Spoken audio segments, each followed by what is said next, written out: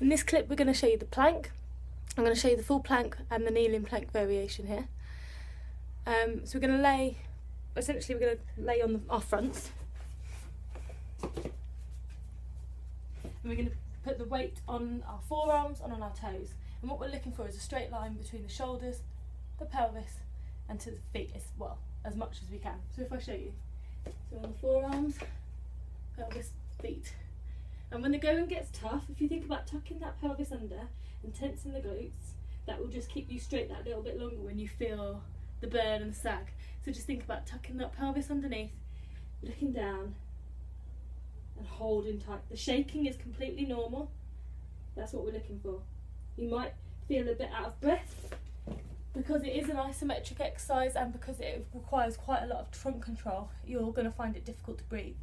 If you find it too strenuous and you feel any lower pain in the lower back, or the time I've suggested for you is too much, either reduce the time or come to a kneeling plank. It's essentially the same, but we're going to be on our knees. So we have the weight on our forearms,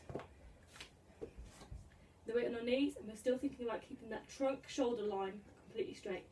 And if you want, you could alternate between the two.